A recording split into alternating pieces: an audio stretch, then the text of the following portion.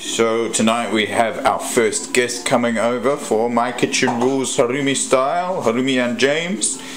And on the stove we've got some Nabe cooking. This is called Nabe, and Harumi's going to explain to us what Nabe is, aren't you, Harumi? Tell us a bit about Nabe. Hi.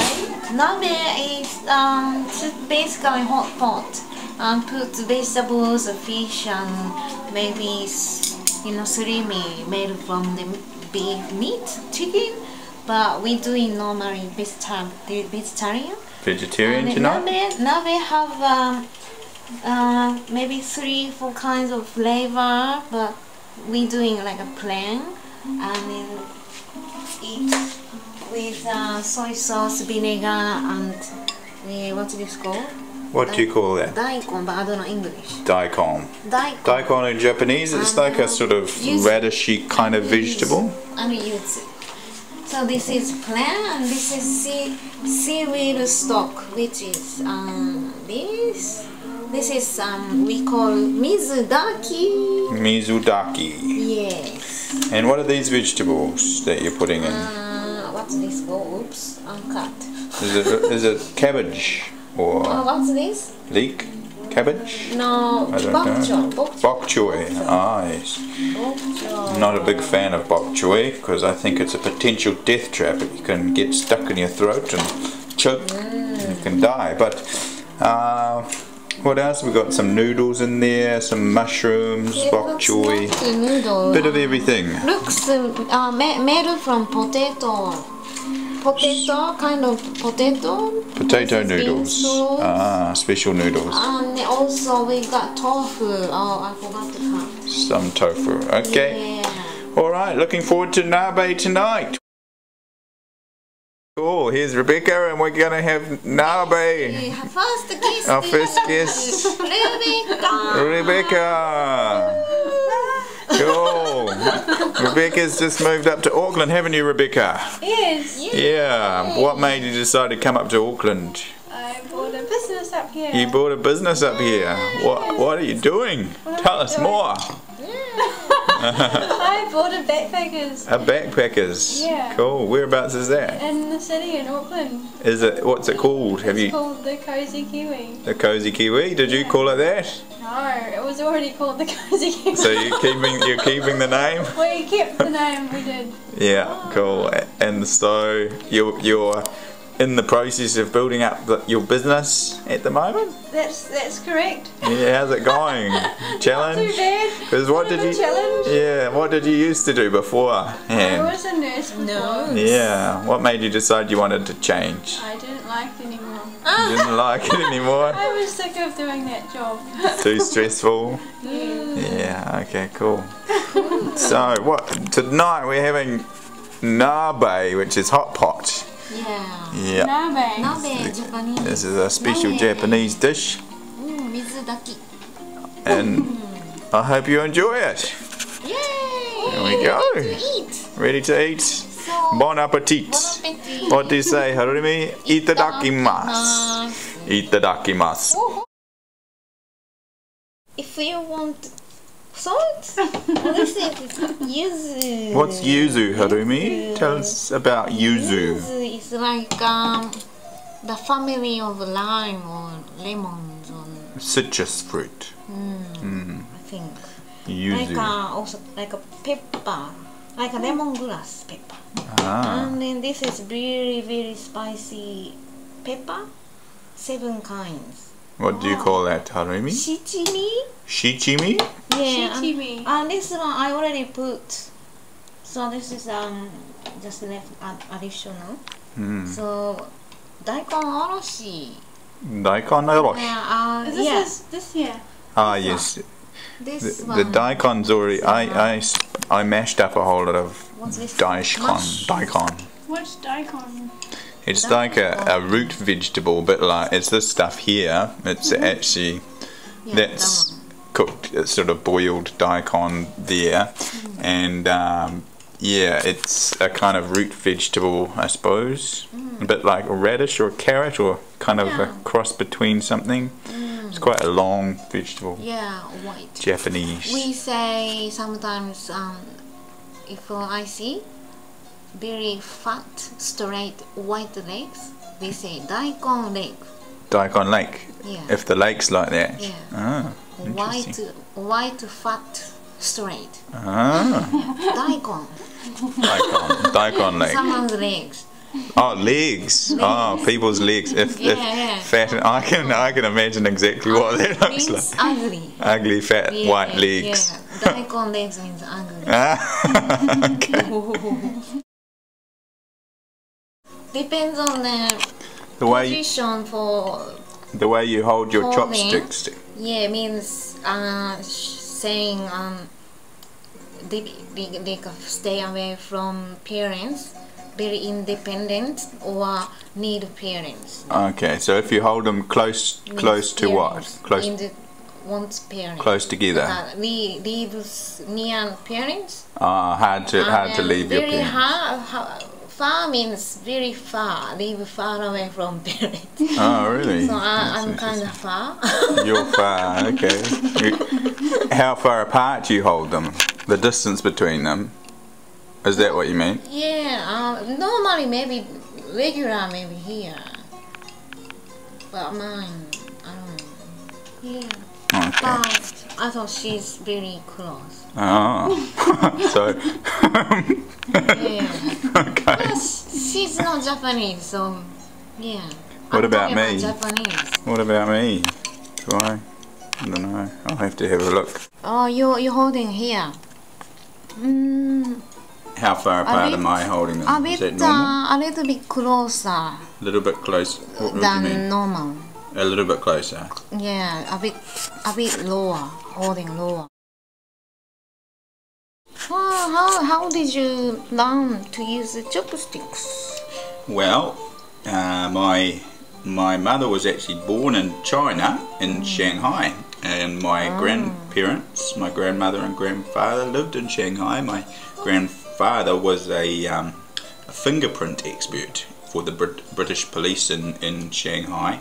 Or was it Hong Kong? No, it was definitely Shanghai. Yeah. And anyway, when I was a kid, my grandmother, whenever we went to my grandmother's house in Manaruewa,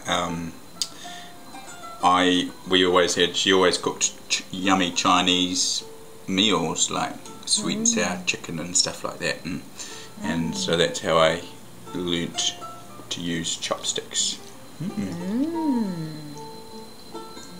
Okay.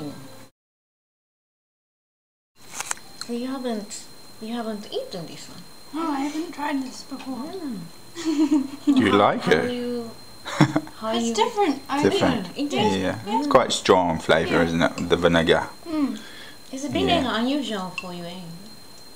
We put vinegar in things. We do. Yeah. But different vinegar. I don't know. It tastes a little bit different, but it's good. Have you seen this brown stuff? No, brown, grey. This is made from potato and then clean stomach.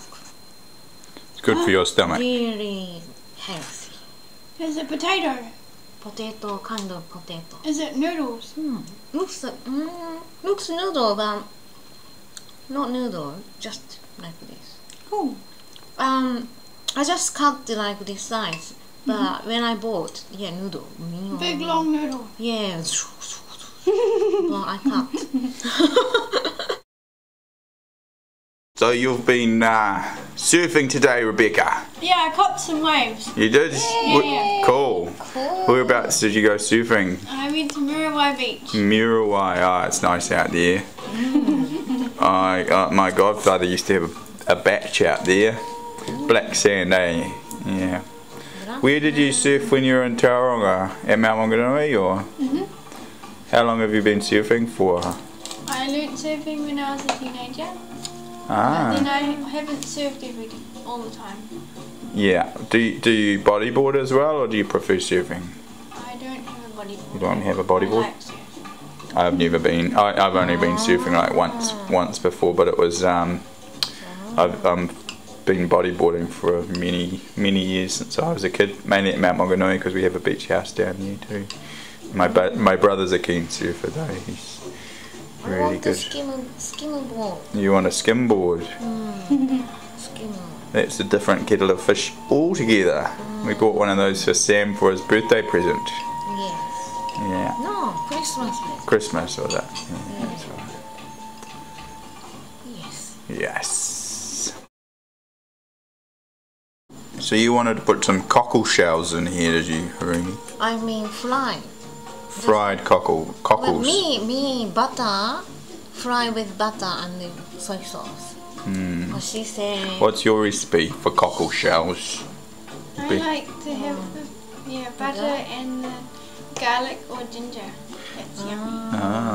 I don't know if I've tried cockles before. We tried to get some out at Cockle Bay, wasn't it? But they wouldn't allow you to take them. Yeah. But when we went up to Tutukaka, Yeah, we allowed, but we didn't. yeah, we were allowed to.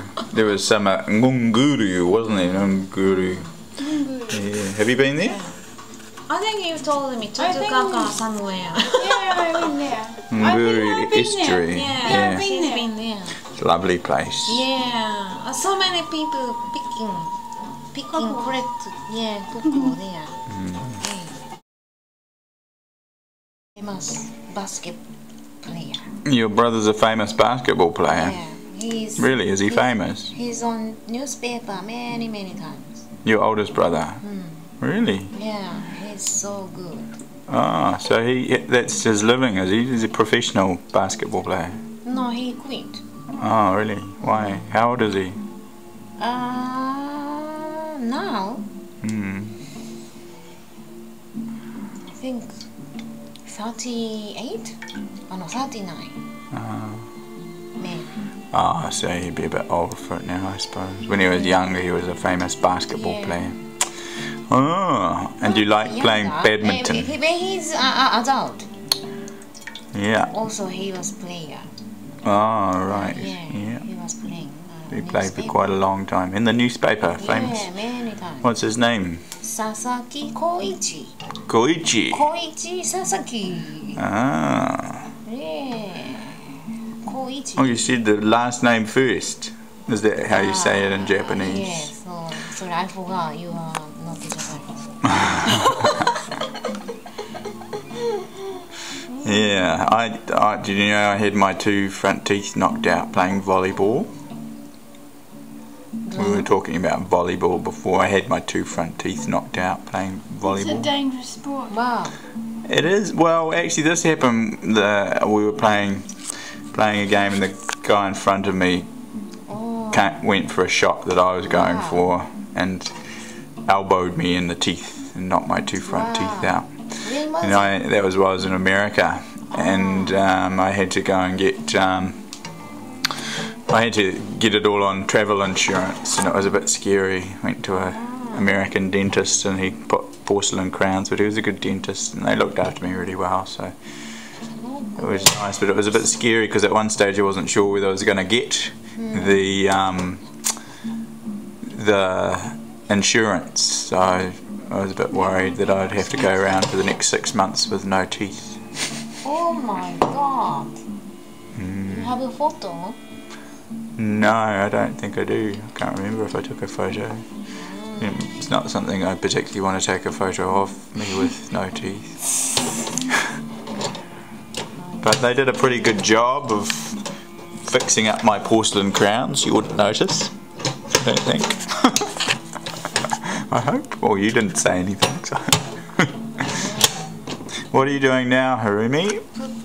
Ready to get have the rice and the eggs in. Oh, so is there a second stage now that we're going to? So I have to put all stuff out. So all the hot pot comes out.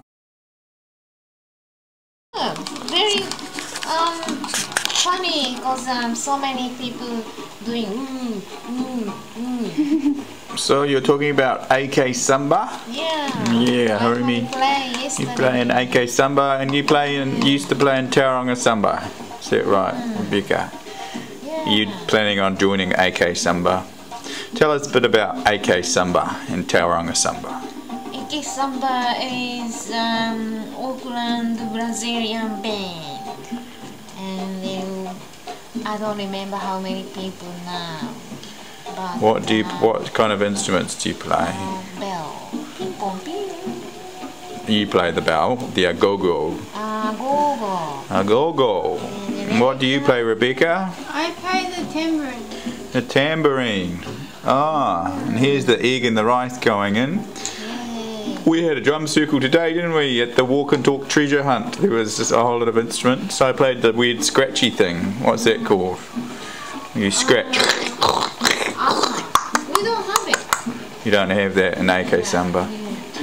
I'm not sure what that's called. Instead of I like different instruments. I think they're pretty cool. Shaker. Yeah, it's a bit like a shaker. Yeah. Makes a scratching sound. It was good for Wheels on the Bus. We played Wheels on the Bus. Twinkle, twinkle, little star. Yeah, today.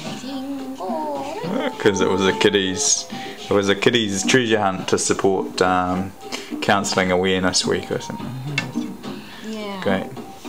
And I got to play some songs too off my Crompy album. It's the one. I like drumming. Any drumming is good. Yeah, this is from a group called, I think it's Gabrielle Roth. She does a thing called 5 Rhythms Dancing, which is a kind of meditation dance where you go and dance 5 rhythms. You dance through I think you start off going through the flowing rhythm, which is a feminine kind of rhythm and circles and waves, and then there's staccato, which is the masculine rhythm, which is like straight lines and stuff, like rigid and straight lines, and then you join them both together and you get the chaos rhythm, which is lines and circles, so it's all over the place. And then you go into the lyrical rhythm, which is coming out of chaos and sort of going and then you kind of relax into stillness, which is the last rhythm, and it's yeah, like a dance meditation. Yeah, I'm not quite sure which one this is.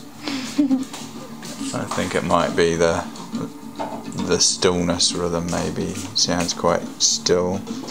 Got some egg in here, and what else did you put in there, Harumi? Soy sauce. Yuzu. A bit of yuzu. Yeah. Okay. I don't know what's taste. Cool. Yum yum. Yeah, triangle by rice bowl. It means basically salt. Salt and rice. Yeah. I like salt and rice. You know, it sounds pretty boring, but it's quite nice. Good. Keep energy. Good for your energy. Energy, yes. Is that what they do? That's why they used to make for the husband, bring to the work. Ah. Long time ago. Triangle rice balls. Yeah. So they're not really balls though if they're triangles. Have to be triangle. Why? Why do they have to be triangle? I don't know. You don't know. But they have also different shape, but triangle is basic. Okay, so it's a rice triangle. So it means make listen. Choo, choo, choo, choo, like that. Are you sure it wasn't pudding or podom? Choo, yeah. Plum. Oh, Choo, choo, and then roll, and choo, cute. roll, choo, choo, choo. Done. Done. Yeah. Triangle. You're telling me about your chocolate vitamins? I have chocolate vitamins. I don't like eating vitamins, so I made them into chocolate. Oh, so it's chocolate with vitamin C in it. Yeah, mostly chocolate with a bit of vitamin C in it. Oh, okay. But you have them in little chocolates, and you buy them from the shop, from the chemists. I sell them in the chemists. Do you? Oh, yes. wow. There's a man that goes and sells it into the chemist for me. What's the name of the chocolate vitamin C? The brand is called Kapow. Kapow. Kapow. Kapow chocolate vitamin C. How long have you been doing those? I launched them last week. Last week? Serious? Yes. You're quite an entrepreneur then. And I did press releases, but I don't think anyone's done anything about it. And now I'm going to go around to the radio stations and give giveaways. Wow. Did you